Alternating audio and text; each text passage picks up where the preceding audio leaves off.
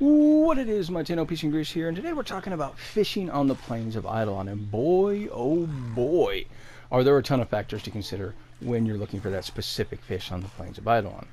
So you've got some fish that only spawn at day, you have some that only spawn at night, some that spawn day and night, you have a couple that only spawn dusk and dawn. Then location becomes a factor. Some only spawn in ponds, some only spawn in lakes, and still others only spawn in oceans. To compound all of this confusion, you have a selection of fishing spears. You have the param, you have the tulok, you have the lanzo.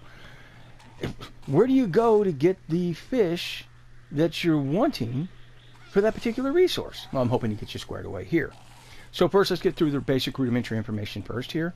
Now, I have selected 3 basic locations that I personally use to fish for all of these fish, and I've chosen them based on proximity to Cetus as well as ease of use. I don't want to have to deal with a bunch of enemies. I don't want to have to jump through hoops. I want to get in, get out, get done. So that's why I use these 3 locations. So there are 13 fish total, and I'm going to be showing you where I fish. Now, in this video, let's cover some of the basic rudimentary information first, which is that if you're looking for the resources of fish meat, fish oil, or fish scales, basically any fish that you catch and take to Fish or High Luck and you select the cut bait option, you're probably going to get those resources. So no worries there. If you're looking for those, that's what you go with.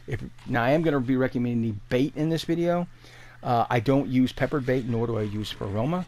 I experimented with them when the Plains of Eidolon dropped, but I didn't see any point to them, and I still don't see any point to them. Now, because I am recommending bait, I also have to recommend you get your standing to max, and the reason for this is because there are baits locked behind that standing. All right, so however you choose to get your standing to max, I do have to recommend that. Now, the reason I'm recommending bait is because while I would love to tell you guys that there's one end-all be-all location where you can get all of these fish anytime, day or night without bait, it's just simply not the case. So that's the deal there. Now, as far as boosters go, gotta recommend them. I know I've recommended them in other videos, but I gotta recommend them here as well, particularly for those fish that spawn in very small numbers, even with bait. Having those boosters is going to double those fish that you catch. So yeah, they're well worth having. So with all those things said, how can you tell the time of day? Let's get through the last and basic information first. So if you're on your orbiter and you want to know the time of day, simply select the planet Earth on your star chart, hover over the plains of Eidolon, and it will tell you the time of day. Now, if you happen to be on the plains of Eidolon and you're wanting to know the time of day there, just look the frick around. No, but seriously, at the bottom right-hand corner of the screen, when you open your map, will be a half-circular dial indicator gauge that will tell you what time of day it is and how long you're going to have to wait till the next cycle. All right. So the first location that we are at currently is Twin Horns. Now, Twin Horns used to be called Geyser by the community, and is still called Geyser by many. But the official name for it is Twin Horns. And literally straight out of the Cetus gate, just slightly to your left, is Twin Horns. Upon getting here, you will have to deal with a small contingent of enemies, but once you do, pretty much the pawns are yours from that point forward, as much as you would like. Now, in this location during the day, you can acquire khut-khut, which gives you khut-khut venom sacs, as well as yagwan, which gives you yagwan stomachs. Now, you do not need bait for these 2 fish. And in the evenings, you can catch mortis lungfish here, which gives you the mortis horn. Again, you don't need bait. You do this. You just have to wait till the evening for these guys.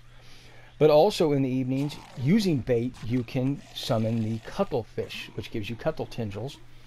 And again, as I already said, I do recommend using bait. I use the Lanzo fishing spear for all 4 of these dudes. All right. So the next location we're going to be talking about is the lake. Garatot Lake. And this is really the only lake in the Plains of Eidolon. So if you're needing lake fish, yep, this is where you're going. Now, you can fish anywhere on this lake that you want to. Any of those, anywhere. There's no wrong answer. My preferred location is right here in this rock formation in the center, because I don't want to be messed with when I'm fishing. I just want to jump in, fish, get the fish I'm needing, and get out and get done. So that's why I fish here in this location. And in case you're wondering, in this particular location, during the day, you can get mawfish as well as chark-eel. Now, mawfish gives mawfish bones, and chark-eel gives you the chark electroplaques. Now, chark-eels do spawn day and night. You do not need bait for them. Now, at night, also, you can summon the Norg fish, which gives you Norg brains with the bait. Again, using bait to summon the Norg. Now, while I use the Lonzo fishing spear for mawfish and the chark eel, for the Norg fish, I use the Param fishing spear. All right. So the third location we're headed to is an ocean location. Now, there are 2 ocean locations on the plains of Eidolon. There's this one that's almost behind Cetus, almost looks attached to Mersa Bay here. And the other is over here on the other side of Hillside Ruins. You can fish either one of these that you choose. I'm headed over here to this location. This is my preferred spot to fish, my third and final spot for the last remaining fish. So in this location, the first fish we'll talk about during the day is the Traylock. Now, the Traylock provides Traylock eyes.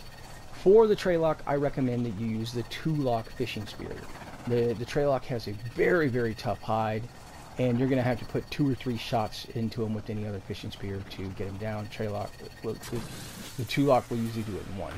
So I come over here by this giant shark carcass here, and I fish on these rocks right over here.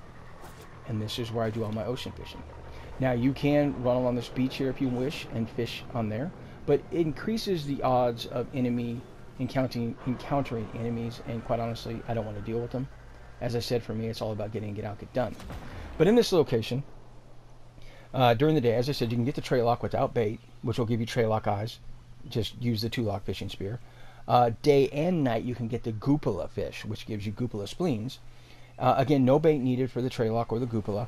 And then you can also, dusk and at dawn, you can summon, or you can actually get the Carkina as well as the Sherak. Now, the Carkina gives you Carkina antennas, and the Sherak gives you Sherak teeth. Now, for the Sherak and the Carkina, I personally use the bait, which the bait for those two, both of them, is the twilight bait. You have such a small window at dusk and at dawn to catch as many of these as you can, that having the twilight bait means that any time, day or night, I throw out that twilight bait, I can summon those 2 fish. All right. So that's why I personally use the twilight bait to summon those 2, so I don't have to wait around till dusk or till dawn to actually get them to spawn. Now, in the ocean, in this location, you can also get Mercray fish. Now, Mercray gives you Mercray liver. And if you use the bait, you can fish these dudes up day and night. All right. As I said, again, you definitely use the bait for them. Finally, the 13th and final fish on this list is the Glapid. Now, the Glapid gives you serum beetle shells. Out of all 13 fish, the Glapid is the biggest pain in the butt to fish for.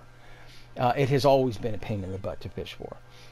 The bait, while it seems guaranteed on other fish, on the Glapid, it seems like it's completely and totally 100% RNG based coin flip. Like, you throw out bait, maybe you'll get some, maybe you won't. Many times I throw out Glapid bait, even in a hot spot, and I don't get any, not a single Glapid. Sometimes maybe I'll get 1. Very rarely I'll get 2 or 3. Again, this is where having those boosters is extremely helpful. Now, for all of these fish, I pretty much use the Lanzo fishing spear, with the exception of the Traylock, which, as I already said, I use the 2-lock fishing spear. So, hopefully that helps you guys out. Let me know down in the comment section your favorite fishing spot and how your fishing is going. And until next time, peace and grease.